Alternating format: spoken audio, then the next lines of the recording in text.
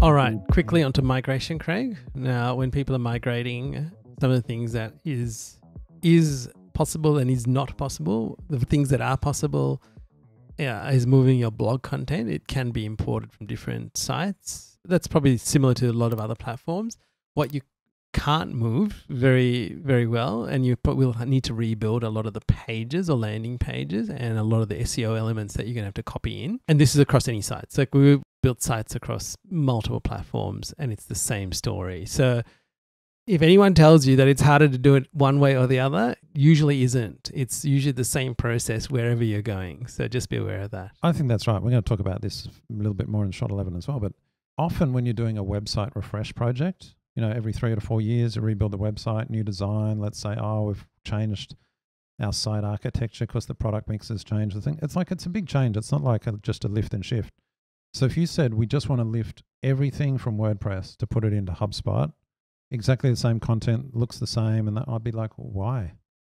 Why are you doing that? And maybe it's, look, we want to get rid of the hosting hassles. Okay, migration is going to be a key part of that project.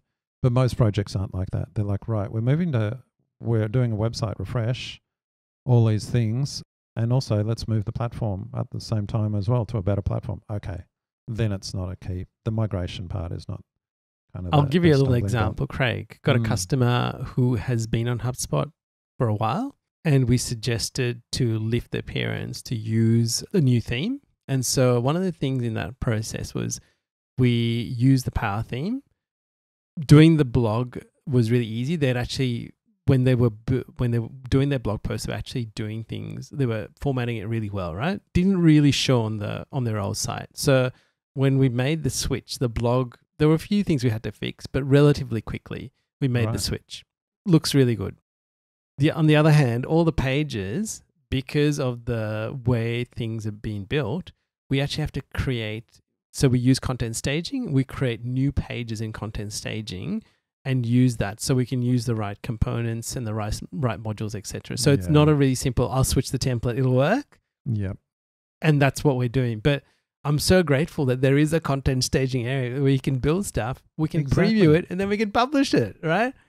And I think that's the benefit. Those are things you can't see until you get into the weeds of doing something. And then you go, I now get why we use HubSpot. So yeah, actually, I want to extend that thought. And we talked about this when we did the full Content Hub thing. Let's just chat about staging, because the beautiful way that HubSpot has implemented staging, exactly like you said, you can have a few pages, or let's say you've got hundreds of pages in staging. You can publish 3 of them to live. Now, try and do that on any other platform, and it's actually really hard. So they'll often build, we're in WordPress, let's build a whole staging site. The new site's in WordPress, here's the staging site. You can't kind of say, we'll push a few pages over. No. It's like, the whole site goes live. Correct. So I just think that's an underrated feature of HubSpot. Yeah, we'll just put that into staging. Yeah. Or this section of the site. We're doing a refresh just of this section. Just those 10 pages. Great. And then push them live. The rest are still being worked on in staging.